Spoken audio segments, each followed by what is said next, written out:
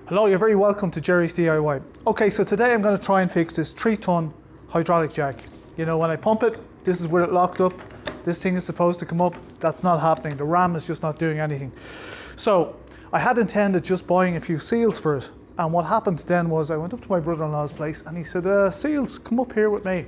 So I went up to the sheds at the back of his house and he gave me this. It's brand new. It's actually the fix for this thing. It's the hydraulic ram that goes into one of these. It was just fluke that he actually had one. Just luck on my part. So what I'm going to try and do now is strip it down, get that in here and the old one out.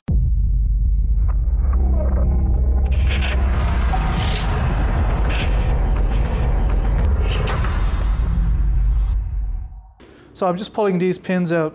They look like, I don't know, 19s or 21s or something. These, this handle rotates on this, so I'm just taking the one off this side as well.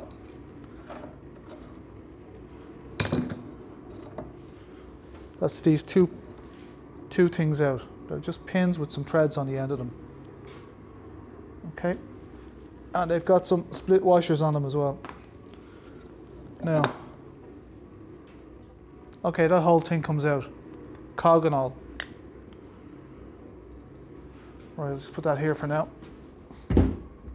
Now, the brother-in-law did say something to me about this spring. The spring pulls that back down against the hydraulic fluid. You know, when you open it, the spring just withdraws it. So obviously, I'm not looking to lose anything doing this. I'm going to use a vice grips and a screwdriver.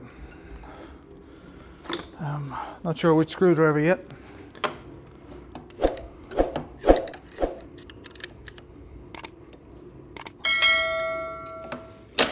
Okay.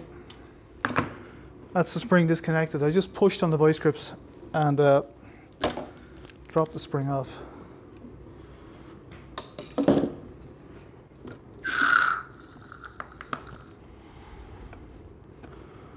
Okay, there's the spring, just clips on. Just here, there's a pin, split pin. I'm just going to take that out. Okay, almost. Right, split pin out, if you can see that. So just in behind this wheel, there's an Allen key that holds the back of this thing together. So I'll just take that one out. Now, I don't have this thing from new, so I'm not sure who had it before me and what was done on it. It was, you know, it would slowly come down. It was never perfect. So that's one pin out. Get the other one out now. Okay, again, there's another one here. Yeah. These weren't even tight, so I presume they're not supposed to be too tight because it pivots on these as well. So just in behind the wheel. Just gonna hold this with the vice grips. I have a small adjustable spanner here.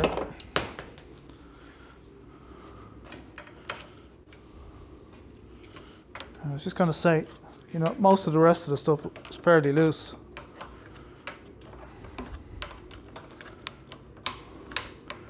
Yeah, dropped out.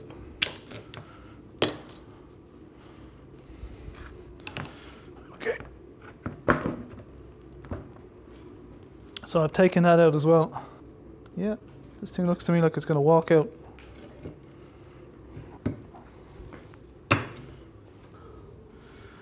Now we want that way.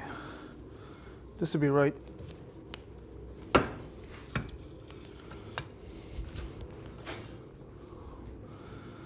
So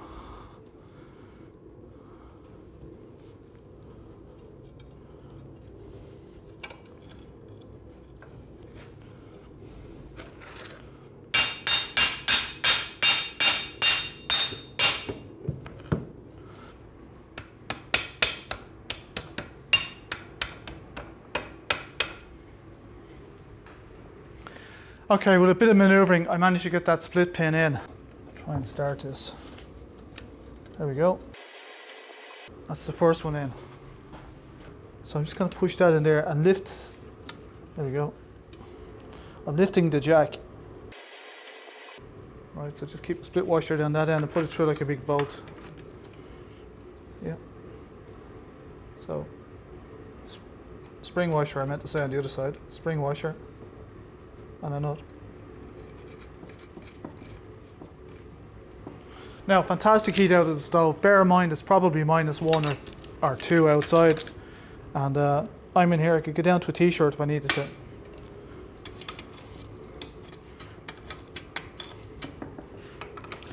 This poor old shed is totally uninsulated.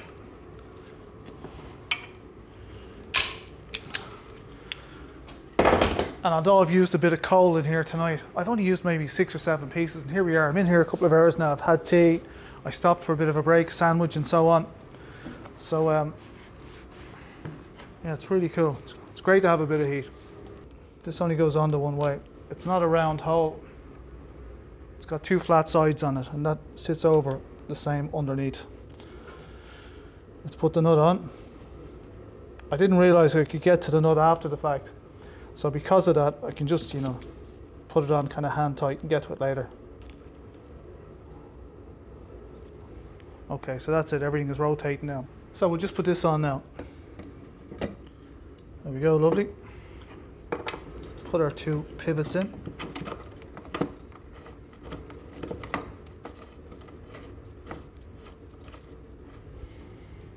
There's one in, another one.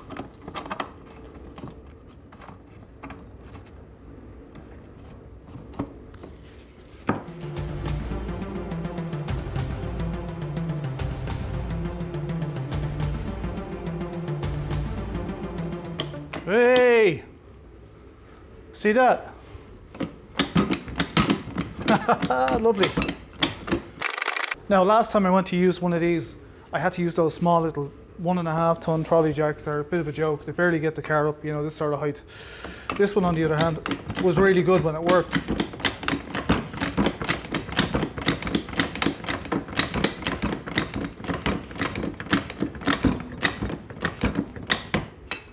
Okay, that's maximum extension. Be interesting now to lift the car with it and see what happens. Let's see if it comes back down. Lovely. I'm delighted. So I only had one of these, and anytime I needed to lift, I had to go borrow one. This one being broken, I thought that was the end of it. I'd have to buy another one. And I've plenty of things to buy, so it was on the to-do list. Yeah, but look, it's working. And it cost me nothing. Now, I know everyone else is going to have to buy one of the things or buy a seal kit. I'll probably pull the old one apart and have a look and see what went wrong with it. So that's it. This one working is fantastic. And for anybody interested in a warm workshop, the stove I built over there, it's just brilliant. You know, it's -1 or 2 outside. There's ice beginning to form on the ground. And I'm as warm as I want to be in here. And I've used very little. I'm in here for about 2 hours messing around with this and getting tea. And actually, tea sounds very good. I'm going to get another one of those. And you know, I've burnt no coal hardly. You know, maybe 6 or 7 lumps of it, and the rest is all waste oil. So that's it. Brilliant. So look, I'm going to leave it there for now. If you like the video, please thumbs up, subscribe down here. If you're already a subscriber, thanks very much. I'll bring you for a pint. Okay, so I'm out of here. Good luck. Bye bye.